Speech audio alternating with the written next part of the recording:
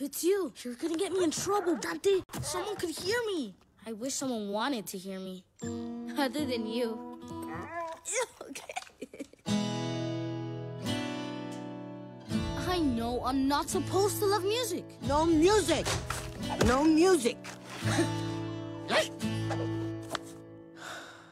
But my great-grandma Coco's father was the greatest musician of all time.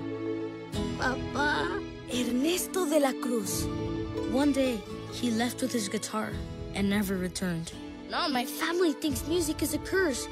Great-great-grandfather, none of them understand me. I'm supposed to play music. All right, who's in there? I'm sorry. What's going on? I'm just dreaming. Do you mind?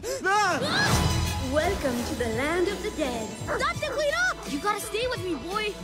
This isn't a dream, then. You're all really out there. Agents at the Department of Family Reunions are available to assist you. Please be on the lookout for a living boy. Miguel, you're here. We're your family, mijo.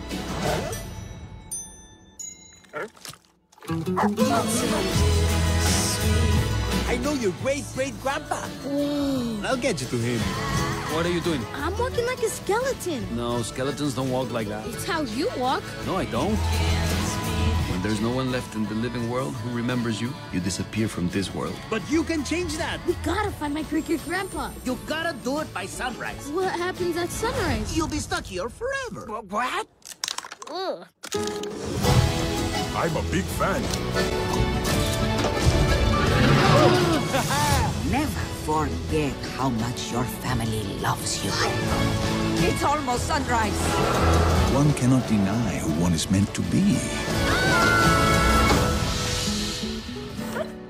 That's you! I am terribly allergic. But Dante doesn't have any hair. And I don't have a nose, and yet here we are. That's you!